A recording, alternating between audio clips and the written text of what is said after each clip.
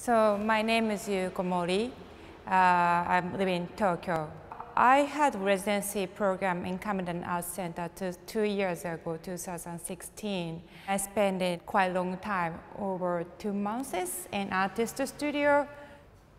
In that time, I found so many interesting phenomena.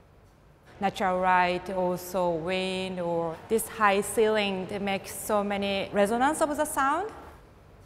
Suddenly, some sound come in the space. It's kind of accident for me. It's sometimes annoying to do the project.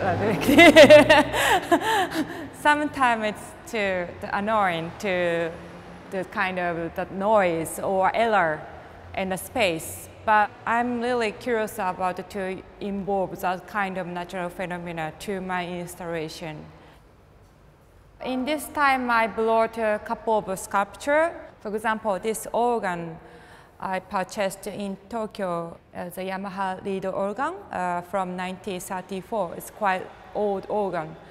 And then I modified it to play automatically using the electric magnet. And then I also put in aquarium, also compasses in this space.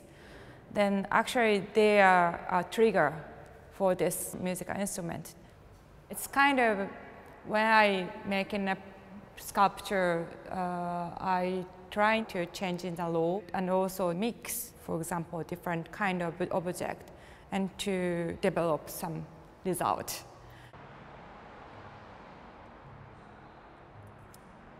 I put the chain here. The motor has a spoon, and a spoon, when touched to the chain, it's making a swinging. Then actually the movement trigger for the blind. You will see the kind of chain reaction.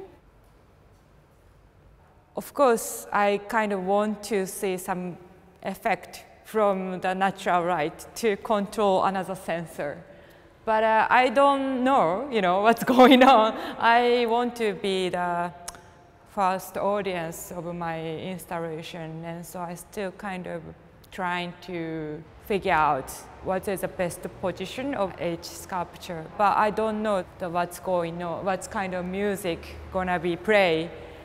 Yeah, we will see. It's really nice to considering, how to use it as this space with my object. For me, every object has a new purpose from my project, from my process, but they are kind of trying to involve some another element, the air or natural light or gravity. They are kind of trying to catch the wave from the environment situation. At first, I had no idea about how to use spoon, but when I kind of making a movement with motor, the spoon kind of trying to mix the air, like mix coffee and milk. I mean, I like that movement, the spiral.